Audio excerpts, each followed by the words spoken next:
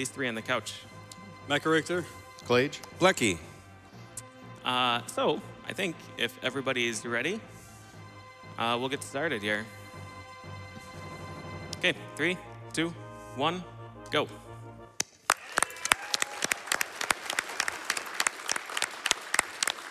All right, so this is ActRaiser 2. I've been speedrunning this game for 9 years now.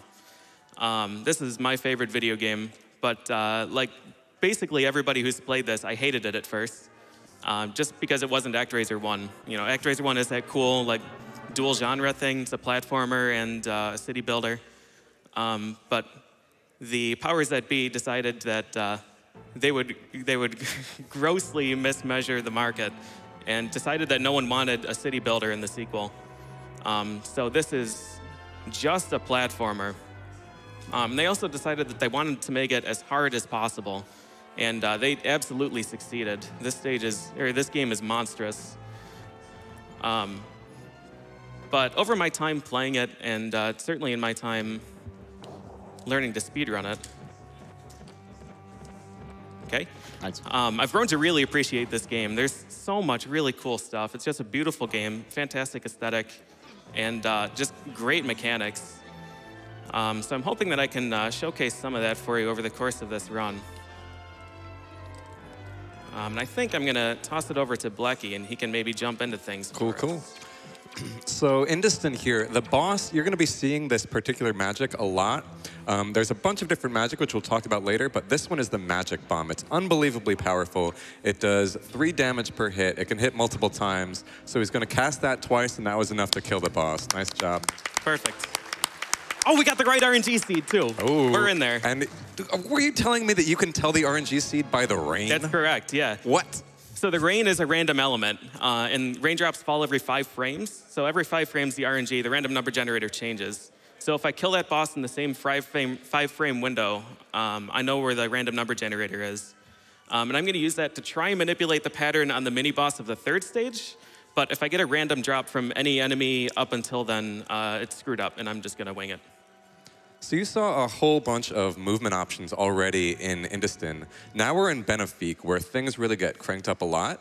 So there's a bunch of different movement options in this game. You can just walk, you can jump, and then you can double jump out of that jump, which then turns into a glide, which you can turn into a dive. And actually, the glide and the dive are twice as fast as walking and jumping. So PJ's going to be wanting to do that as much as possible, but the enemies in this game are going to be wanting him to do that as little as possible. So it's kind of, this whole game is kind of kind of like using your abilities as much as possible to make sure you don't get hit by enemies, but be gliding as much as possible. So in enclosed areas like this, PJ has to kind of make use of all these different attacks he has at his disposal to take as little damage as possible. Coming up, we have the second mini-boss of the game, the Snake. It's going to look, the fight might look a little bit similar to the boss fight you saw earlier. The magic bomb is just so strong, he's going to use that. I'm going to use the Phoenix this time. Oh, Phoenix, even better. And then follow it up with some normal attacks. Very nice. Very nice.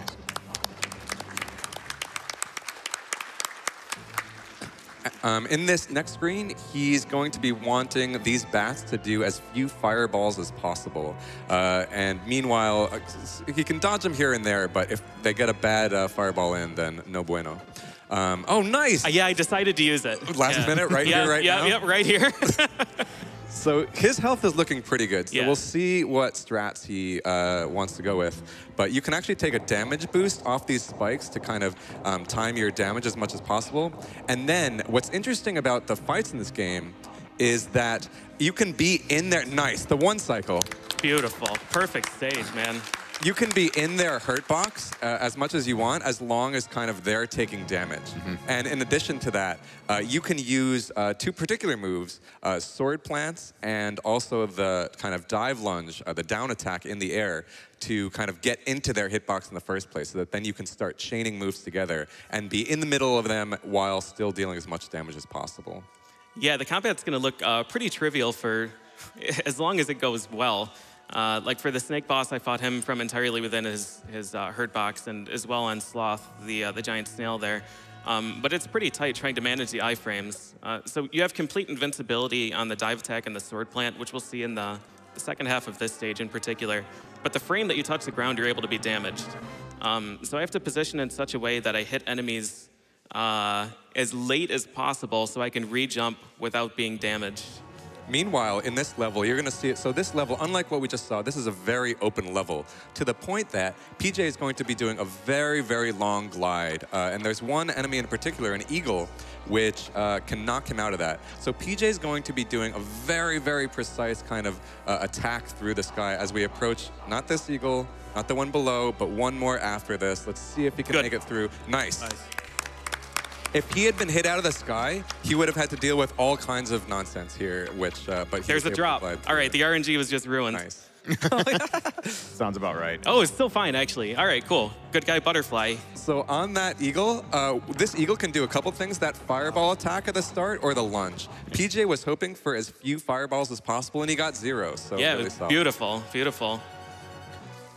So yeah, coming up here, we're going to see a lot of, this is one of the few auto-scrollers of the game, and we're going to see kind of just how useful that invulnerability is. Usually these spikes do what, 8 damage? Yeah, 8 damage. But not these guys, the spikes coming out of the wall. But PJ's going to be making use of the invulnerability through dive attacks and sword plants to just kind of make it trivial. This is a good time to talk about the different spell options he has available to him. There's 7, depending on, so it takes, on hard mode, it takes just over 4 seconds to charge up your magic. And then depending on what you're doing, like if you're on the air, on the ground, what direction you're holding, there are 7 different magic abilities total. Phoenix and the Magic Bomb are going to be 2 of the most useful ones. And then there are usually cases for a few of the others with no real use case for other ones. Yeah. But on this boss coming up, you're going to be seeing, I think, the Phoenix, right? Yeah, that's right.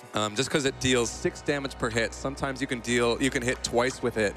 So it is just tremendously useful as long as the kind of stage architecture and boss hitbox allows for it. You actually saw that on the Eagle mini boss fight. He hit him with the Phoenix twice. Yeah. So let's see how this goes. There's a few different ways you can approach this boss. If he spits out too many enemies, he becomes invulnerable. But PJ skipped over that entirely. So the boss was only wound up spitting out 1 enemy. Once he gets to 4, you have to go over and kill those enemies, but only spit out 1. PJ got the quick kill, and that was really solid. Yeah, it was beautiful, beautiful stage. Yeah, he spits them out of his mouth. So I just dive in the lava and then sword plant, and I just hover over his mouth. So when he's hit, he spits them out as a counterattack. So I hit him, he spits them out, but I'm already there with the sword plant, so they die immediately. And then it's just a damage race there, and I'm much better at doing damage than he is. All right, so Demon's Cave is my favorite stage in the game. This is, it's just so beautiful thematically and everything. We'll talk more about the plot later, but the demon in this cave is gluttony. And to represent gluttony, they used insects. So this is just like a big insect nest, hive, whatever you want to call it.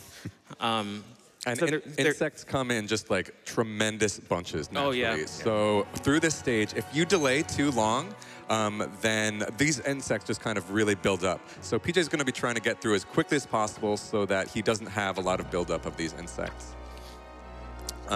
You can see that he's like, unlike the area we just saw, this is another very, very enclosed area, enclosed stage. So PJ is actually going to be making use of that invulnerability again. Hopefully he can make it through. Very nice. He had to chain those. That's so precise. He had to chain those together. He's going to have to do it a couple more times in this stage, just chaining these sword plants together to get through these spiders as smoothly as possible. Another nice one. And then on this vertical climb section coming up, so I mentioned that there's double jumps, but if you don't, you can actually cancel out of your double jump so that you, instead of gliding, you just kind of start falling. So every one of those jumps, PJ is doing 3 jump inputs to jump, double jump, and then cancel before a glide happens, and just to time his jumps as accurately as possible. It's really crazy stuff.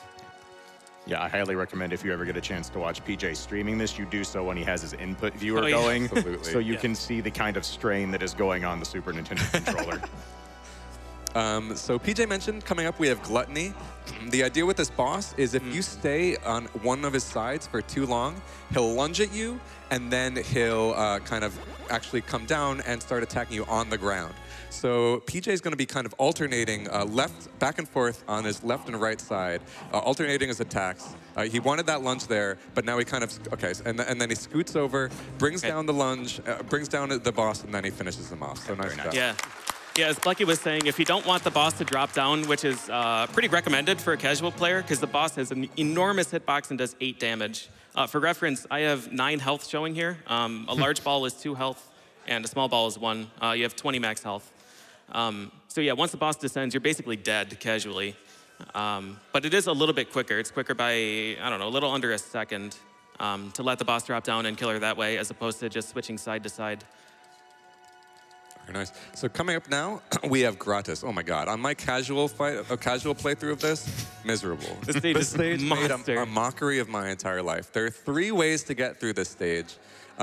There's this hidden, kind of exit, which PJ is going to be using, which I wish I knew about. Yeah. And then there's also a spike corridor that is the most menacing thing I've ever heard, and I would have never thought to go through that. And there's also this very tight jump where if you don't make it, there's more spikes below you.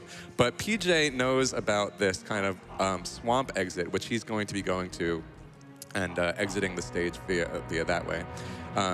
But you can just see this stage is really covered in spikes, and it just wants to murder you so bad. Coming up, we actually have the gargoyle fight, which is, I think, my favorite fight of this game. I tried running this a bit. So here's the swamp. So he's going to be kind of down jumping through that and making it through. So nice. And then, so coming up, we have the gargoyle.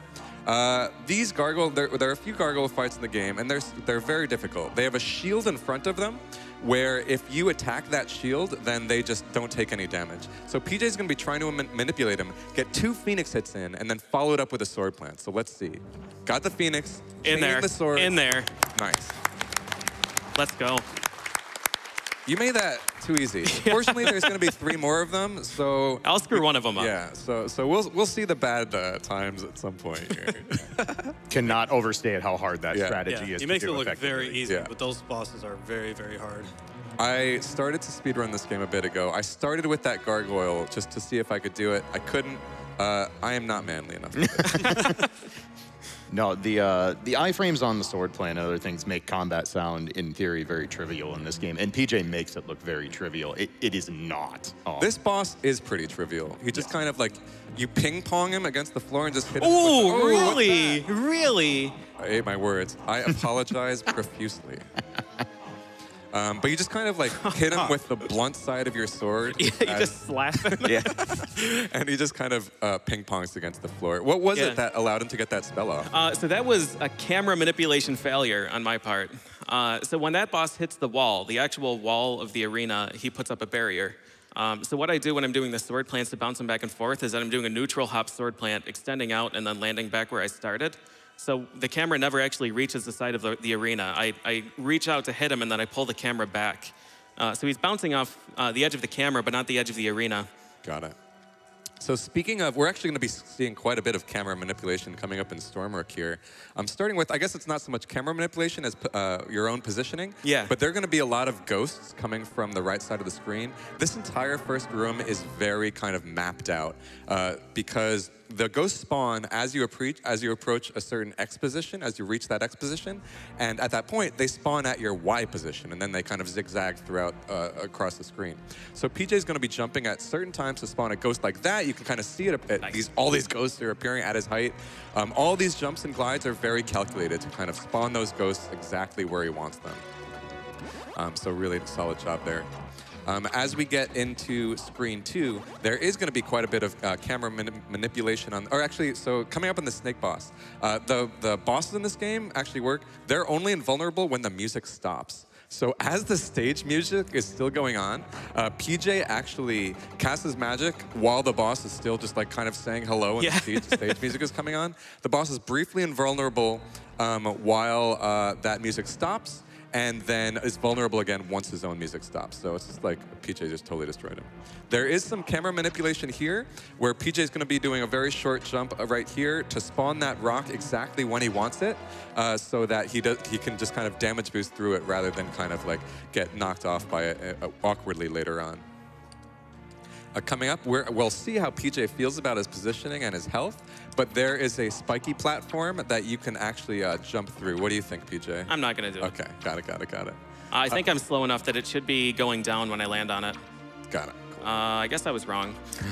But that does so much damage, and right here you have another gargoyle. Again, this gargoyle fight, even though it has the same AI, another solid fight. Sorry, Blechy. I'll miss one of them for you. I'll miss one of them for you. If it takes me sneaking up and just grabbing a controller, I'll do it.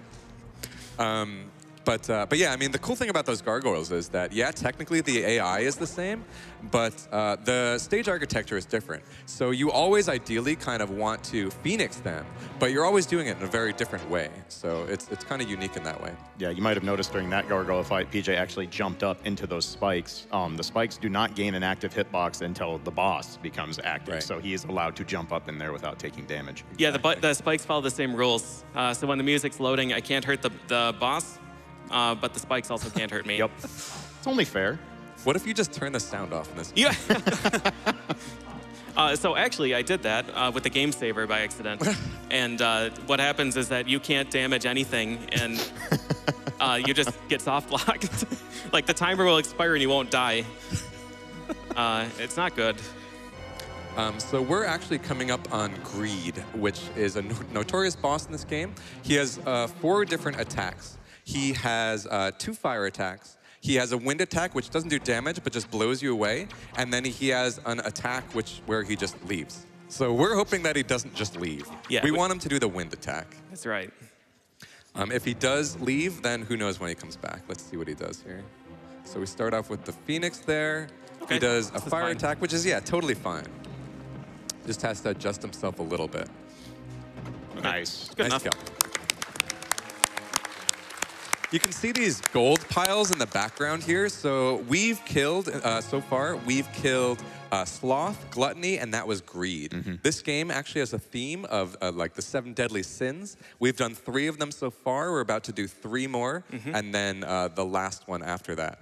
This game is just so cool thematically. It really is. Yeah, and the game is structured in such a way, unlike a lot of other platformers, you can choose in which order you'll be playing the stages. So there are 6 pairs of stages, each pair representing one of the deadly sins. And as you beat the first stage of each pair, the second stage will unlock. So I couldn't go to Stormrook until Gratis was beaten, and I couldn't go to Demon's Cave until Madara was beaten, so on and so forth. The stage order that I'm doing here is, it's kind of convenient, because a lot of the really difficult stages are done early, but I'm just starting at the beginning, because it's closest to where the cursor is, and then going clockwise, because the stages tend to unlock clockwise from the first of each pair. I really like the history of this level because in the second screen, there's this cycle that PJ needs to make. As the speedrunning for this game was kind of being developed, that cycle was pretty hard to make, I think. Yeah, it was, for sure. But now, these damage boosts have come up, enemy manipulations have come up. He manipulated a ghost previously, so that it's not so much about making the cycle. It is only about because you're always going to make the cycle, you're always going to be restrained to that. It's just about reducing lag as much as possible, because that, like, keep in mind, if you're trying to make a cycle, then you're always going to get there at the same time. But the game, if you have like too many enemies on the screen, the game is going to slow down like a little bit there, just because it can't handle the amount of sprites. So you're technically going to lose time in a different way. Yeah. So PJ has made this cycle very easily, and all along the way, he was just kind of manipulating lag to have as few enemies as possible on the screen. Here's another gargoyle. Stop being so... I'm sorry. Unacceptable. It causes us to get ahead of schedule. It makes Oh, don't me worry. embarrassed. Don't worry. We're going to misestimate by a lot once we get to Deathheim. Don't you worry. Yeah. So coming up, we actually have Lust, the next boss fight of the 7 sins. This fight is crazy hard. One cycling this fight is one of the hardest things you can do in this game. It depends on how much damage she takes. So PJ wants to get a Phoenix in before the transformation here. That was really solid, I think. And now he wants to do a ton of damage before. Oh my God! Oh man. So what happened there? When the boss is fully in human form, she starts tracking how much damage you deal to her and how much damage and how many hits she takes.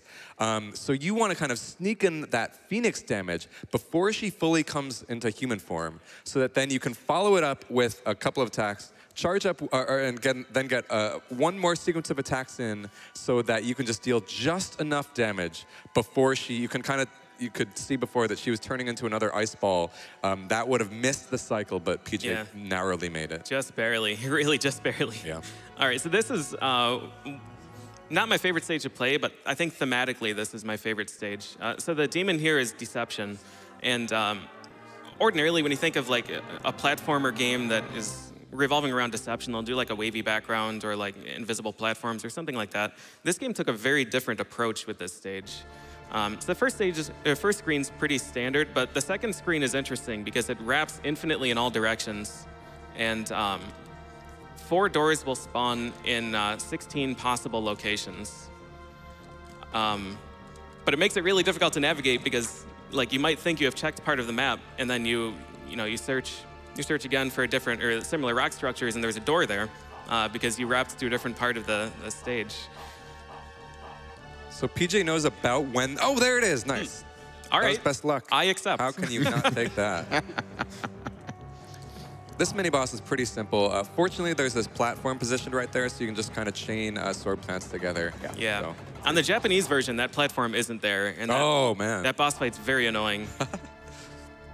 So the deception theme continues. Typically, on a casual playthrough, you would be navigating. These bubble walls deal damage to you. Typically, you'd be wanting to navigate through that, but PJ's able to damage boost and actually kind of just enter that door right there, so easy enough. And then here's the deception boss itself. Not too bad, really. PJ's going to be using a lot of these sword plants. Perfect. Very nice.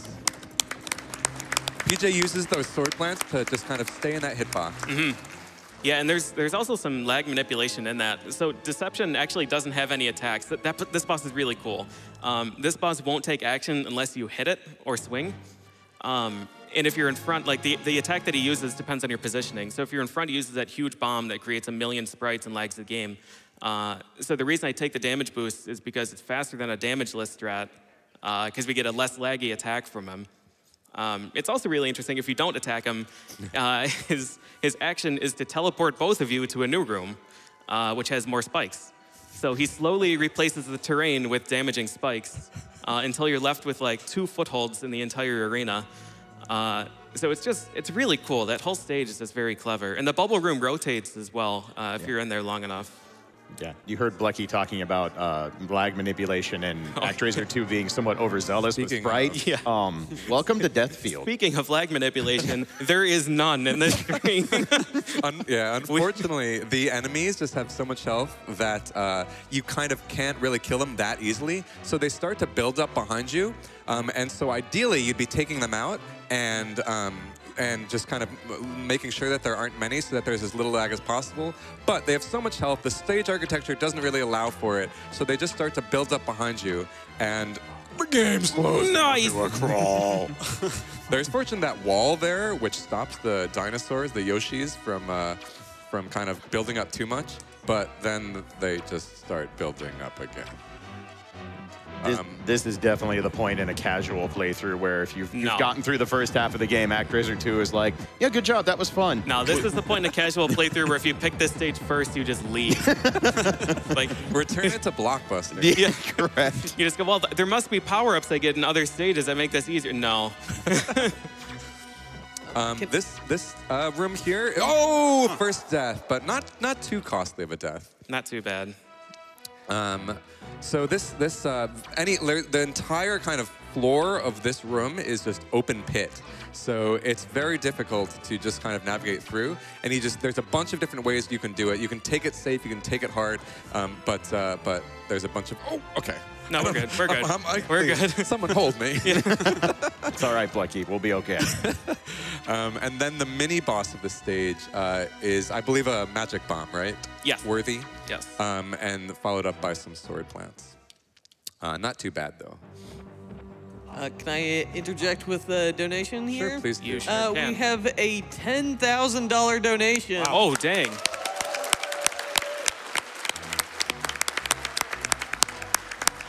From Thorlar, says, this donation is not just from me, but our charity-driven community of Vikingland here on Twitch. We really believe in taking care of one another, and thus charity is close to our hearts. Cancer itself is a horrible thing that has taken many of our loved ones from us, so here's to putting up a fight against it. Thank you for this wonderful event, and you can expect us to be giving at least $20,000 next winter. Cancer, be gone! Thank you so much. That's so generous. Absolutely.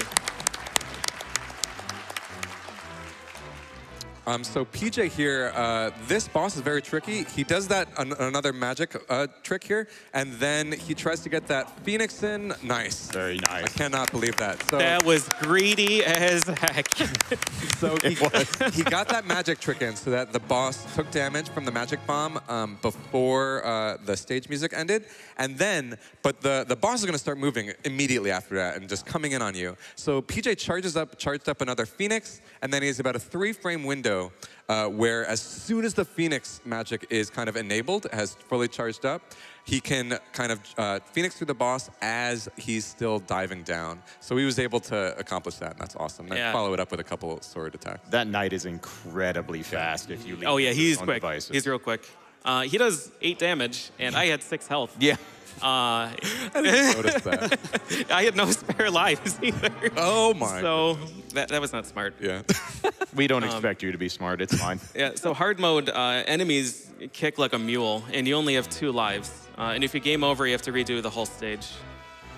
So we don't want that. No. Unfortunately, his lives have replenished, but this stage wants to take those lives immediately away. He's getting pretty lucky with boulder luck here. I'll probably regret saying that, but there are these boulders up top, which are fairly random, because not only do they spawn at kind of random spots, random times, but they also, as they fall, whether they start falling left or right is also random. So you can really only adjust Taking so the hit. much. Yeah. Taking the hit. I don't blame you, man. That lava is not actually lava, it's a pit. Yeah. I got fooled by that. Yeah. Like, even at least just like have it be instant death lava. But no, you just fall through it and die. Yep. You fall off the volcano all the way down. So this is another vertical stage. I really honestly love vertical screens just in games in general, just because you need to chain together those jumps as much as possible. And in some cases here, a double jump even is not enough to get to the next height. So PJ kind of takes that, PJ uses damage abuse to just kind of make it to the height he needs to, which is awesome. Yeah, this is an awesome climb to watch. Yeah. And it's hard. Like, again, PJ is making this look a lot easier than it really is. Here we have another rare auto-scroller. So you can kind of take this a couple different ways. PJ, would you do us the honor of showing us some weird magic? I would love to. You'll never see that anywhere You else. will absolutely never see that. If someone does that in a run, it was an error. Yeah. And that's what, like Spark? That's Spark, yeah. And then the down magic doesn't even get to like be seen through this. No, neither does Flamethrower. Yeah, true. So you can kind of finish this. All you need to do to finish this auto-scroller is to just be on the right side of the screen when, like, as far right as possible. So you'll see here, PJ is making a death-defying It's close. down, All but he right. makes it. Nice. Here's Wrath. Wrath is a joke. Once you take out that Cyclone, he has no hurt box, so I can't even finish the sentence before he's dead. Out of here. Nicely done. All right, good. Next up, we have Tortoise Isle, right? Yes. So there's a bunch of different kinds of enemies in Tortoise Isle. Only one of those enemies is random, but let's go through what we're going to be seeing. We're going to be seeing these. So it's a water-themed stage, and the first screen is very flat, But we're going to be seeing a bunch of different enemies. One is just this lumbering hulk of a fish, which slowly moves left. And if you get in his way, then it's just like, that's just what happens. Yeah, he's just going left. He don't care if you're there. He just... Another one is these brown fish, which kind of by default home in on you. If you're not facing them, they home in on you faster, kind of like a boo, but in double speed. And then if you push Y, not attack or attack, but attack or push Y, then they get spooked away from you. So PJ is actually going to be pushing Y at times where an attack doesn't even come out, just to spook away these brown fish. Yeah, there's going to be one with this jump over the shell. Spook yeah, him. so that was manipulation. That wasn't just like the AI. That was PJ spooking away the fish. See. Then you have these shells, which on the pink shells, which on explosion just kind of throw out 8 more projectiles you have to deal with. You have these sharks, which are the only random enemy in this screen because they can just lunge at inappropriate times. And then you have seahorses somewhere in there as well. So this screen and a lot of the following level is just kind of manipulating those enemies and dealing with the sharks in such a way that you can just kind of get them as ideally as possible. Yeah, the amount of space that this game controls in the water levels is just staggering. Like, they cut off so many of your angles. It's really just ingenious enemy placement. Yeah. This is another pretty simple boss. His hitbox is just to the right there, but you have to wait long enough for the music to start. Yeah. Because if you wait too long and then just do this chain of sword plants, very nice. If you wait too long and then do that chain of sword plants, then the boss isn't going to be vulnerable for a while, and the claw is going to have enough time to turn over where it can actually be useful. Mm-hmm. And this row of spikes is actually an instant kill, and it's kind of scary and very humbling to die to those spikes because they extend a little bit further left than they might seem. Yeah. And the kind of the orb that you were attacking doesn't do any damage itself, right? It's just the claw that comes at you. That's right. Okay. So it's just chaining those sword plants as closely as possible. So as PJ mentioned before, every level is kind of paired in 2. So this is another water-themed level, Altheria. We're going to be seeing a lot of the same enemies we just saw, but this time it's going to be a lot closer quarters, and the sharks are going to be a lot nastier. So it's really like, this is one of the harder stages of the game, especially in terms of dealing with kind of what the game gives you. Yeah, it's a real mess trying to react to the patterns. Yeah, a lot of improv needed. Yeah, I'm gonna ultra baby this first screen because like the speed strats, if you get bad patterns from 2 or 3 sharks, you're gonna end up leaving with like 4 health. And the third screen rather has just as many enemies. So I'm just gonna really prioritize health here. Nice. It's those sharks, like you just don't know when those sharks are gonna lunge at you. Surprise! So you just have to deal with them as they come at you and just react accordingly. But I think, honestly, a little bit of luck in games is really nice, just to throw you that kind of curveball and make sure that it's not just that you know the inputs, you also know how to react to what the game gives you. That was 100% lunges. Oh, he turned around. Oh, there we go. Yeah, that was interesting pattern. Before we get to the boss of this stage, which is Envy, I just want to talk about kind of the fact that PJ is playing on hard difficulty right now. On the American version, there are 3 difficulties, easy, normal, and hard. And each difficulty increase changes a... Oh, no, no, no, no. I buffered B when I held down. Each difficulty kind of adds a wealth of challenges. So for one thing, as you might imagine, enemies just deal more damage and take more damage. So you have to deal with that. But and you also get fewer lives, so there's less room for error. But then in addition to that, you get less magic. And magic takes like 1/4 of the time to charge in easy mode. I think it's less than a second, whereas this is over 4 seconds in hard mode. So you also have to alter your strats heavily because you can use more magic because of the extra magic counts, and also you can you can cast magic quicker. So maybe whereas in this difficulty, you need to kind of time your magic bombs, you can do it a lot more quickly. Yeah, so that's gonna come into play here. This is a very tight magic cast. I have to have the magic ready before that thing circles over to me. And again there. So nice. One hit. Yeah. So on easy or normal, that would be completely free. And in fact, on easy, you would use a very different strat, just because you can charge magic so quickly. But yeah, in hard mode, you get into these situations where, like with the Phoenix in Deathfield against the Mustache King, and here you have like 2 or 3 frame window to release magic before you're clobbered. Yeah. Yeah. And the idea with that boss is just that you want to kind of swat away the head that was floating on you, and then you're dealing damage to the actual flames. Coming up here, we've actually conquered 6 of the 7 deadly sins, right? Yeah, that's right. So now we're heading over to the Tower of Babel, again, continuing that, that theme. And it's called the Tower of Souls in this game, but it kind of represents the Tower of Babel. And it's a pretty cool kind of structure because what you were telling me that it kind of actually, it's a very long climb, and as you go up the tower, it thins as you get up it. That's right, yeah. So if you were to zoom out on the map, the second screen is really long, but if you were to zoom out, it is shaped like a tower. So the lowest level is pretty wide, and then it gets narrower and narrower and narrower, and then you fight the boss at the very top. It's pretty cool. But that climb, there's no checkpoints for lives. So if you die anywhere in this climb coming up in the next screen, then it's all the way back to the beginning for you.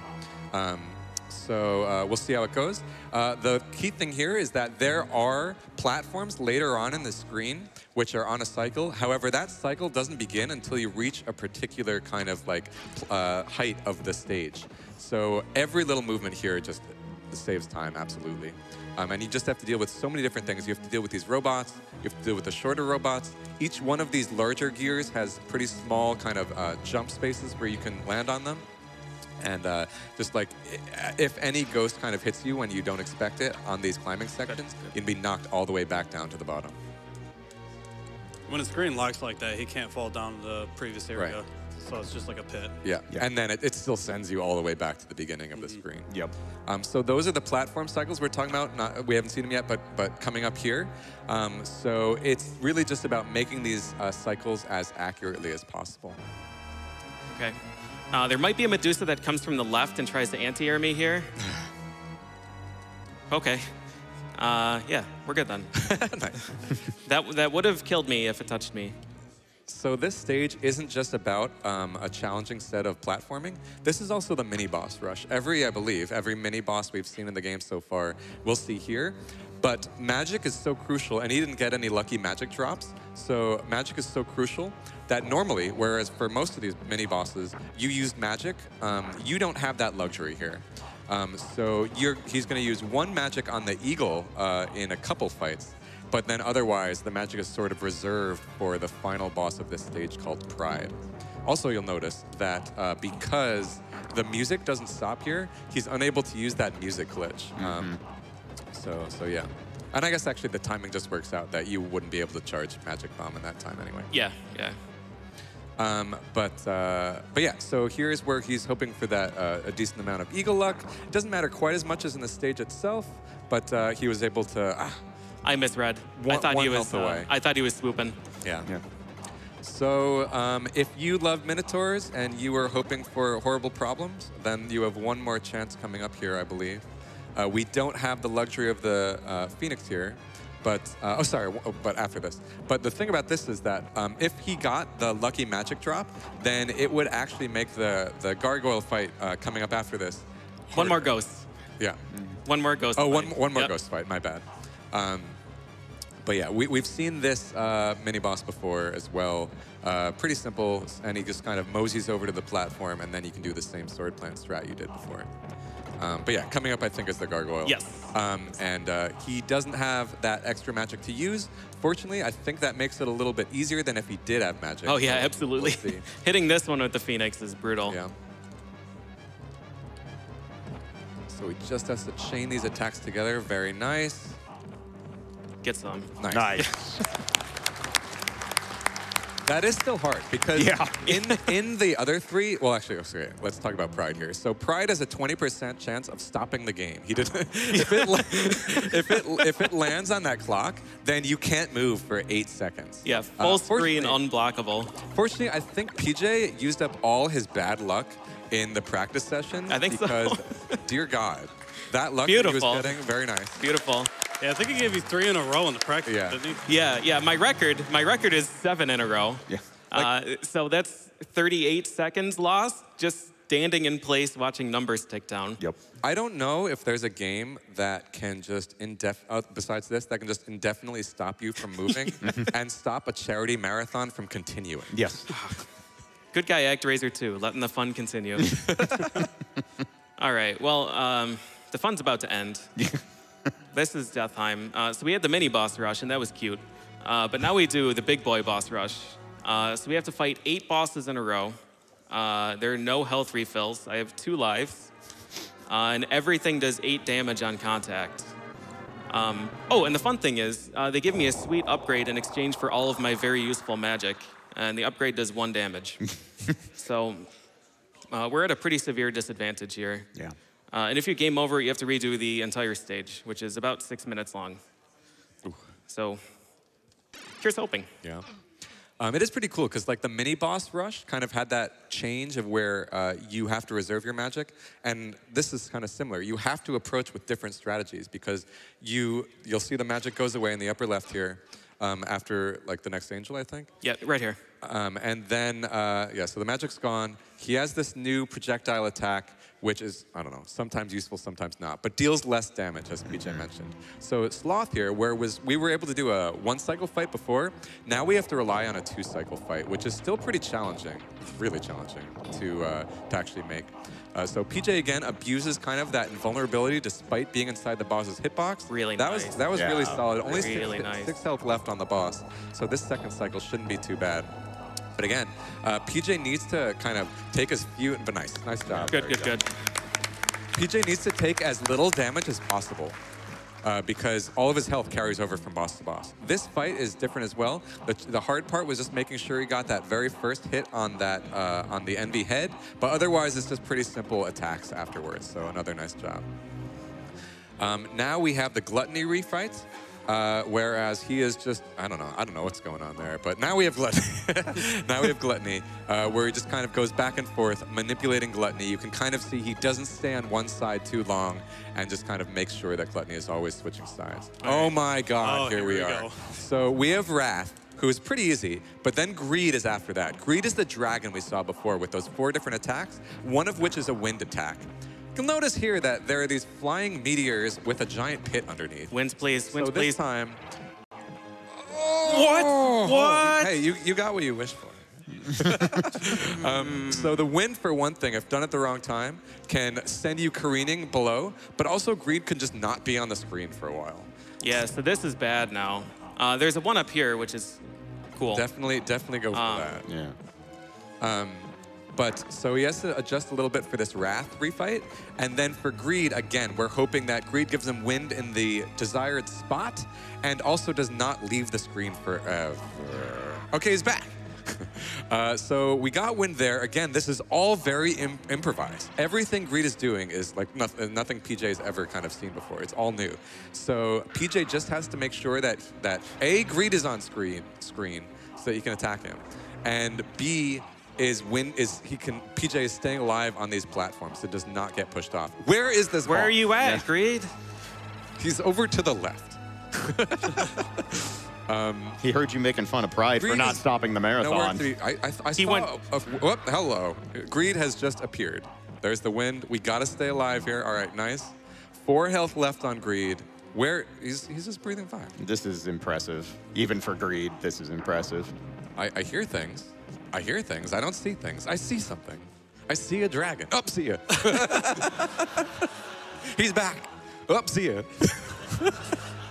He's back. Wow. There we go. The hard read. So that finished with a 69 on the timer.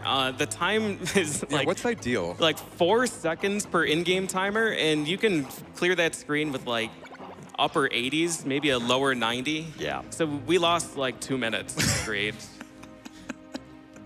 So that was deception. Oh man, Greed was not kind. No, that was horrible. So we might not get to see the game get stopped here. He's got one more chance, but it won't. Yeah, he won't even. Yep. So Nope. another nice Pride fight. Yep. Okay. Knows all wordos today.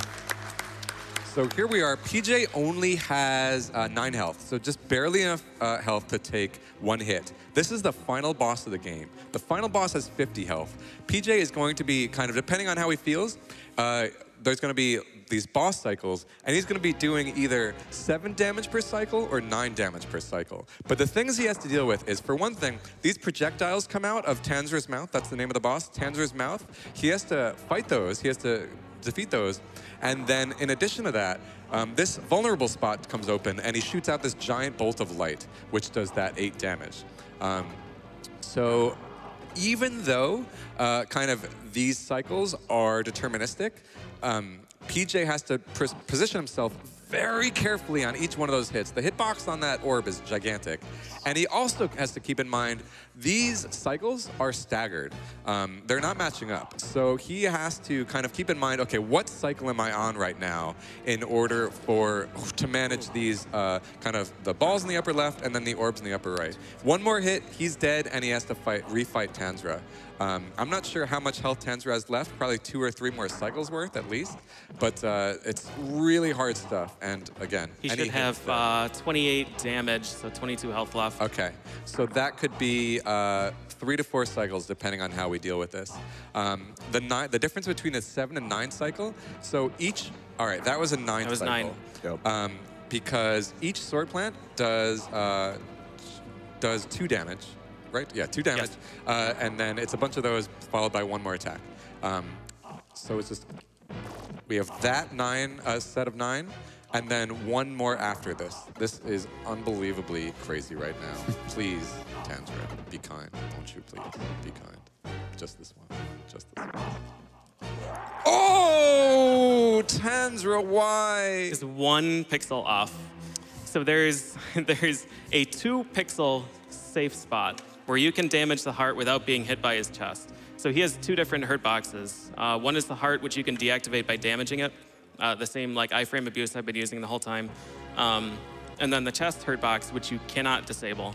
So if I want to do continuously chained sword plants, I have to be in that 2 pixel window. So I stand right outside it, and then I aim to move forward 1 pixel. Ooh, there it is. So this time, PJ has the luxury of coming in with full health, which allows him to take 3 different hits. But he's already taken 1. So he has to be very, very careful continuing here. And he can't even move too far to the left. Why? No. Why? So that's a 2nd hit. So 1 more hit, unfortunately, is another death. And would be a game over in that case. We got to do this. So it's just those fireballs in the upper left, as well as just that heart and its orb and the 2 different hitboxes, which PJ already mentioned. Because these cycles are staggered. So every single time, like every one of these cycles, the fireballs are going to be in a different position according to what PJ is kind of used to. So he just has to make sure that they're all cleared. In addition, there's camera manipulation going on here. PJ jumps at different heights when those fireballs are spawned in order to get the top fireball to be at exactly the height that he wants. If PJ doesn't jump, then kind of like that happened there, then the red fireball comes in exactly a lot lower. But but he wants that because he has this window here where he knows exactly where the heart is going to be open.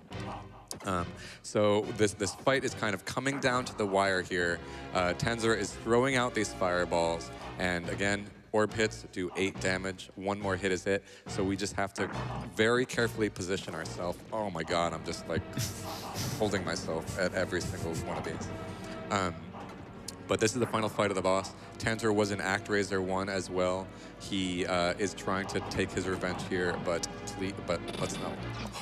Okay, so those do a lot. The fireballs do a lot less damage, so PJ knew that. Yeah. He opted to just use his shield, which actually deflects damage as long as you're not moving. He used his shield to kind of block that hit and just take the less damage. Nice! Yeah. That's it. That's it. Yikes, man. Oh. What'd you have, 1 health at the end there? 3. I had 3 health. Okay. Yeah. Unbelievable. Yeah, so I have to jump to scroll those fireballs off screen on cycles 2 and 5. Tanzra in a good fight is dead at 6. Tanzra in a bad fight is dead at 7. Tanzra in that fight was alive at 8. So I didn't know if I had to jump to desync the fireballs or not. I went for it, and I didn't do it. So the fireballs were closing in. I would have died if I had gone for the sword plant loop. And the only way to survive that is to block the laser and get hit by the fireballs. So it was You probably don't have to do that too often. Like, that was very much on the fly thinking. Yeah. Feeling. Yeah, it certainly was. Yeah, that's a real shame. I missed by 1 pixel a 7-cycle fight. But overall, that was a pretty okay run. Sure. Certainly the first 12 stages, 13 stages were good. Yeah. But that just goes to show you what this game is all about. I mean, Deathheim is rough. The entire game is just super hard. Yeah. I think it's, honestly, I think it's one of the hardest Super Nintendo games out there. Agreed. But the speedrun's great. If you're interested in learning it, reach out to me. Any way you can find, I'll be happy to help. But I hope at least some of you have a little greater appreciation for ActRaiser 2 instead of just being that bad sequel. But big thanks to GDQ staff for accepting this run again. Huge thanks to my commentators for helping me out during that so we don't just have eight minutes of silence in Deathheim. And thank you, everybody, for watching and supporting and spreading the word. It means a lot to all of us. So thanks. Stay tuned. PJ.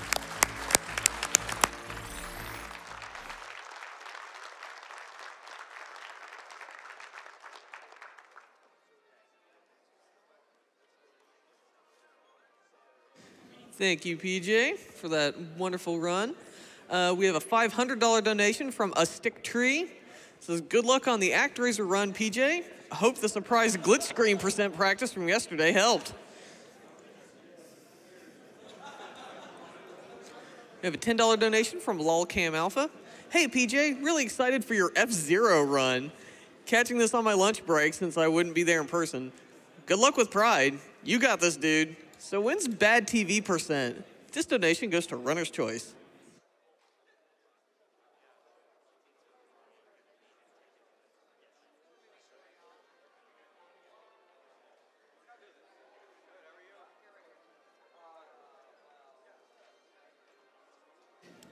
We have a $100 donation from B Dragon. Good luck, PJ. Don't take any wooden nickels. Donation goes to Runner's Choice.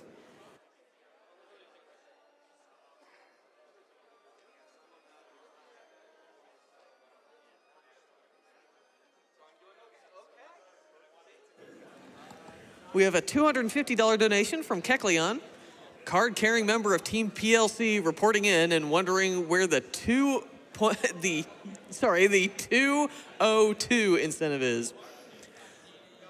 Good luck on both of your runs, PJ. I'll catch the VOD of Mohawk because, let's be honest, I'm not calling out of work for that game. My donation goes to PJ's Choice.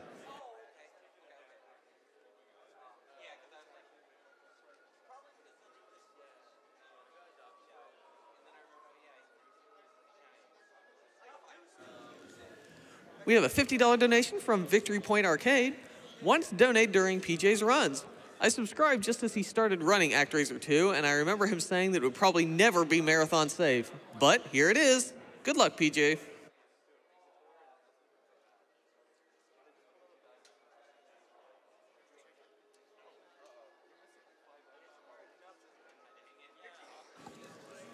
We have a $100 donation from CJ. PJ, I always liked your style of humor ever since Battle Block Theater with Mecha Richter and the devs. Excited for Mohawk and Headphone Jack. Thanks to everyone involved and good luck to all the runners and have a nice day.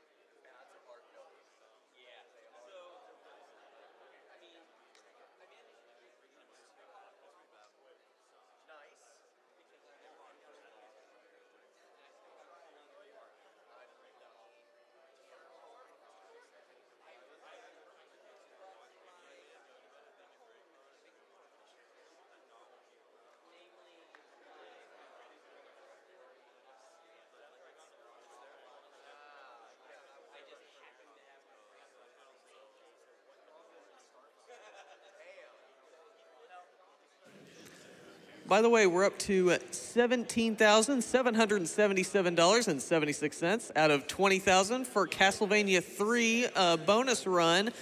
We still need to get that up to $20,000 because we need more Castlevania. Everyone agrees with me? Who needs more Castlevania? We all need more Castlevania.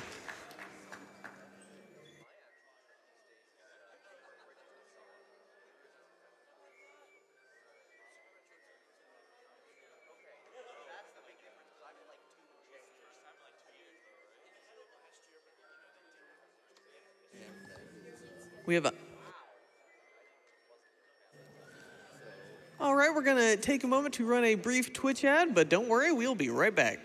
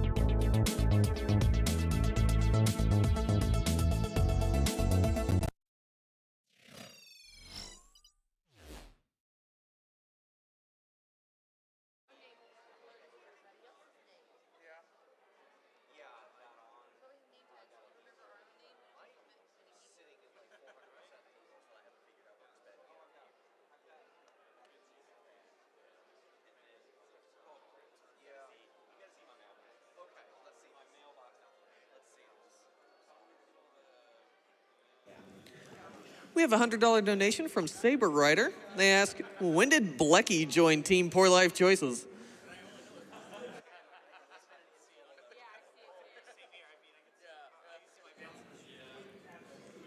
We have a $15 donation from Geister Carl. Yes, got home in time for PJ, but I'm a little bit disappointed. Why is he not using the gray TV from his practice yesterday?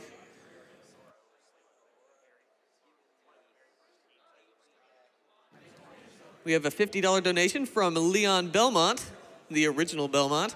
It says, let's end cancer and the night.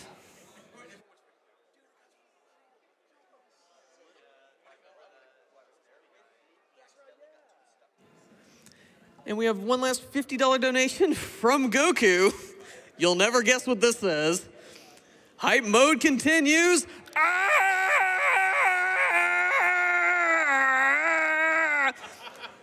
And on that note,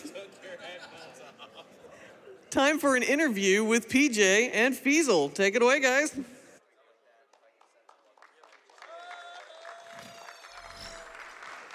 Hey everybody, I am Feasel, and I am here with PJ, who just finished his ActRaiser 2 run. PJ, you broke the camera already. We barely even started this interview. We're fine. Okay. So how do you, see, this is one of the hardest games that I've heard of people playing on the Super Nintendo. Yeah. So what did you expect going into this, and how do you think your expectations were met with that run? What did I expect? Well, all right, so this basically exactly met my expectations. I expected some really dumb deaths. I expected to have a very costly death against the final boss, very close to the end. And I expected Greed to be a total jerk. And all of those were met perfectly. Oh, so basically this run was exactly what we had hoped Exactly it as would be. intended, yeah. Oh, that's great. Yeah, we had talked about finding clips from this, and we thought, oh, there should be no shortage of them. We'll just clip every time you die. Yeah, sure. And you said, oh, yeah, we'll just, if I'm one hit away from killing the final boss and I die, we'll definitely clip that. So we did. So let's take a look at that thanks. clip there. I appreciate Just your for honesty. you.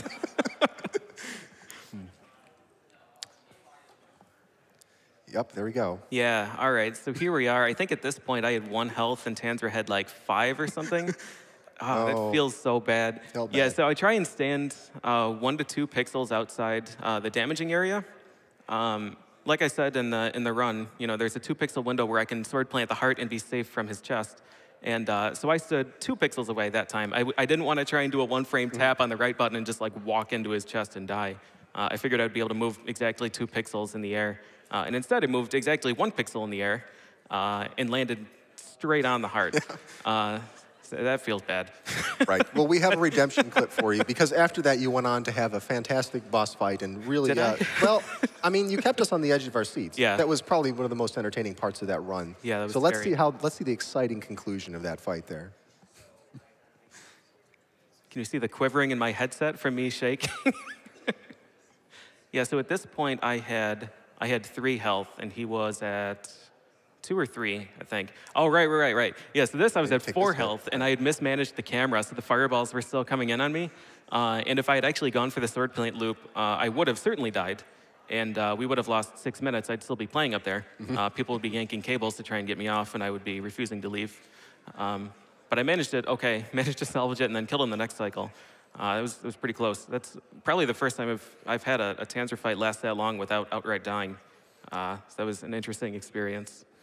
Yeah, after that fight, we had to actually change your clothes because you had just soaked through what you were wearing. Yeah, I'm sorry about that chair, too. Yeah, that's too bad. Well, we're going to burn that. We actually had to wring your sandals out. We filled a whole pint glass full of the sweat from... Well, that's good. That's what the grand loser of the marathon has to do. We're going to give it away as a donation incentive, but I think that's an even better idea. Okay. Right. Okay, well, on to the positive stuff in that run. How did you feel about the RNG? I thought some of that... Oh, man, it was went pretty great, well. actually. I wasn't even intending to do the RNG manipulation. I accidentally did it. My muscle memory into the correct RNG seed and managed to maintain it all the way through the 3rd stage. And that's the furthest we can take RNG manipulation. But beyond the manipulation, it was very kind to me. I didn't get any of the full screen, unblockable 8-second time losses, so that's cool. And just from like general enemies, I think, where they could cost time, I think I got like reasonable pattern or above average on nearly everything. So yeah, certainly happy with it. Great. Well, I'm glad to hear it. Let's talk a little bit more about you in general as as it relates to speedrunning. So I think it's interesting because you and I got into speedrunning at about the same time in a very similar way when I was looking at like some of your backstory. Oh, really? Like exactly like...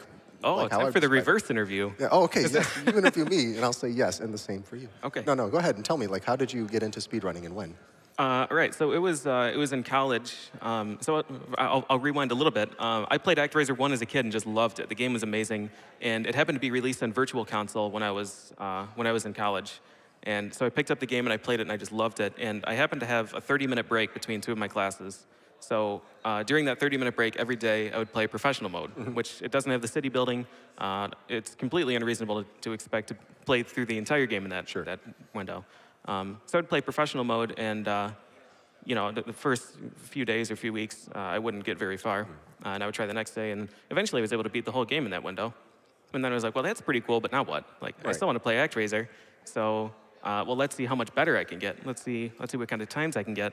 And that's how it all started, really. And then eventually, when I started feeling like I was good, and I was doing it deathless and actually recording times instead of just using like a digital clock with a 1-minute resolution, then I started looking around to see what communities were out there, see if anybody had done that for ActRaiser. Right. And it snowballed. And presumably you found SDA at that point. Yeah, absolutely. Serve VGs around on SDA. Right, and it's an interesting thing because people don't realize back in like 2007, 2008 and stuff, like it's not like nowadays where you see all these speedrunners everywhere and there's Twitch and there's all these videos on YouTube. Like a lot of people just sort of found speedrunning like, hey, this is a thing that I can do. I wonder if other people do this. And like, it's just a very different path coming to it. So I think your pre-interview discussion, you mentioned that this was your favorite game. Is that actually true? Did I read that right? It is actually true. It's actually true. So again, I mentioned in like the very first stage, I was talking about ActRaiser 1 and ActRaiser 2, how people hate 2 because they like 1. And they're kind of like exclusive. You can't like both of them. It's taboo. So I hated 2. And in 2010 on SDA, people were discussing speedruns of 2. And they're like, why doesn't anyone run this game? And you'd get a whole slew of responses like, the game's impossible. Have you played it? Like, no one wants to run this. But there was a really good YouTube ActRaiser 2 player. He didn't have the means to record a run, but wanted to train somebody to run it. And I was like, all right, well, I have to beat this game. May as well learn to speedrun it, and I'll beat it that way. And just as I played it more, like I really began to appreciate the enemy placement, the music, the aesthetic, the themes. It's just a beautiful game from all aspects. Now, we had all kinds of Twitter questions about, why do you like this better than 1? Or why isn't ActRaiser 1 the better game? What do you like? Why this game in particular, like, what's unique about it compared to, like, the, 100 games that you know how to run? Like, sure. Why this one so much? This one, the thing that I like, well, I'll take the opposite approach. The thing I hate the most in runs is crippling RNG, crippling randomness. Yeah. So I don't like to play really well and then just lose the run outright from something that's out of my control. And ActRaiser 2 and Bionic Commando are 2 very, very limited RNG games. In ActRaiser 2, like, you can react to pretty much all of the patterns. If you're good enough, you can deal with it, except for the full screen unblockable time stopper and Greed just like flying away and being gone for 40 seconds. So I really liked that, and I liked the execution level. It's a game that will always rise to meet your level. So I've been playing this game for 9 years. And when I first started, I was certainly not this good. And the strats that I was taking back then were, pretty primitive. But as I got better, I found that, okay, well, now that I'm able to change sword plants, I can switch some strats in and out. And the route has developed steadily for 9 years, which is a ridiculous amount of time. So there's just always new stuff. It's always challenging. I feel like I'm being rewarded for my play instead of just like lucking out. So it's just kind of the perfect storm for what I'm looking for. Oh, well, that's great. And you have, I'd say, a reputation for breaking games, or at least bad things happening to you with, I don't know, like, yeah. We could talk all day about this and get your best stories on that, and I kind of would like to, but let's keep it focused on ActRaiser. So, like, playing this particular game, what's the weirdest thing that's ever happened to you playing ActRaiser 2? So it's interesting. This game is perhaps the best coded game I've ever played. Besides Mohawk and Headphone Jack, which is a masterpiece. Best, in quotes. Yeah, okay. Best. Yeah, there's really not much weird stuff that can happen. You can do things like in Deathheim, it's the boss rush at the end. If you die at the same time as killing the boss, your death will carry over to the next screen. So you do like Masterdus's death scream, and then you go to a loading screen, and you didn't respawn yet, so you just die again at the beginning of that screen. Get the death scream again. But it's not useful. You can get stuck in a wall in exactly one place, but you can't move forward or up or down. You just can exit. Oh, great. Yeah. So there's really not a lot of like really weird stuff in this game, except I guess there's one glitch that you can use. Some magic spells have hitboxes that shouldn't exist, and if you hit an enemy with that, the game gets super confused, and it essentially lets you attack enemies with other other enemies' attack power. So that's pretty cool, but again, we don't see that in the hard mode run. Well, that's saying a lot about a game, that it's bulletproof to the point where even you can barely find anything wrong with it. It's a resilient game, we'll call it that. All right, well, thank you so much for talking with me. And it looks like that you've brought a friend with you. Who is this that you've got over here? I have Feasel. I would like you to meet Sent. Well, hello, Sent. Are you going to tell us about, what, prizes, I guess? Feasel, what is a prize? Well, it's this. This is actually a prize. That's not a very good question. But it is a very good prize. Hey, guys, I'm Sent. And as always, I'm here to tell you about all the awesome prizes we got going on. Today we're going to be talking about all the stuff going on through what, we might as well call Castlevania block. Well, we may as well. I mean, it's mostly Castlevania games. Yeah, you got Bloodstained in there and a few others. I think Super Ghouls and Ghosts was included. That's basically Castlevania, sure. It's right? Basically. It's got ghosts, it's got vampires. Sure. Same video game. Yeah. So let's get on to it. We got a couple of great, really nice things here. So from our friends over at Fangamer, we have this beautiful Alchemist Curse T-shirt depicting, main character Miriam from Bloodstained, and this is upside down. I tried to wear a shirt like that. It didn't work very well. I could see you pulling it off, PJ. I got to be honest. Yeah, if anyone could, I believe in you. I appreciate it. But yeah, you know, this beautiful shirt depicting Miriam from Bloodstained. $10 minimum donation from now until the end of Bloodstained Curse of the Moon. And it's available in your choice of size, thanks to our friends over at Fangamer. So, I mean, if you really want like a quintuple extra large, you know, maybe make a tent out of it, hey, you got that ability. Hey, Feasel, I'm just going to pass that down to you. I'll take it. To hold for a second. So from our friends over at Studio Pen, we have this beautiful Dracula X map here. You know, just the classic kind of stage map that scrolls by through the game. There we go. Yeah, it's really great. I love our friends over at Studio Pen. They have this really unique watercolor style, and the map looks great. You know, I'm not really digging how many stages that is. I see at least 2 clock towers. You know, I'm just going to pass that right on over here to PJ. Can I hold the one that has glass? No, PJ, you may not touch the one that has glass. Bad things happen when PJ touches glass. Let's not talk about his shower door from 2 years ago. Everything's fine. It's all fine. Anyway, guys, last but not least, we have this absolutely beautiful Castlevania print from our friends over at Beanie Coffee Illustrations. Really evocative of, you know, sort of like the Castlevania anime on Netflix. Yeah, absolutely. That's been really fun to watch. But it looks super great. I love the style. It's a $15 minimum donation from now until the end of Bloodstained Curse of the Moon. And hey, guys, remember, get those donations in because every donation you get in puts you closer to winning our grand prize, which is this beautiful Hylian shield you can see behind me, as well as an expertly crafted Master Sword. And I'll just slink down in my chair real quick. So you can get a good look at it. It's absolutely beautiful, full metal shield, and it's paired with a beautiful Master Sword as well. $250 throughout the entire marathon, cumulative. So I mean, hey, you get a little in now, you get a little in later, and you're definitely going to be entered into that shield. Guys, we've raised almost $170,000 for charities. That's nuts.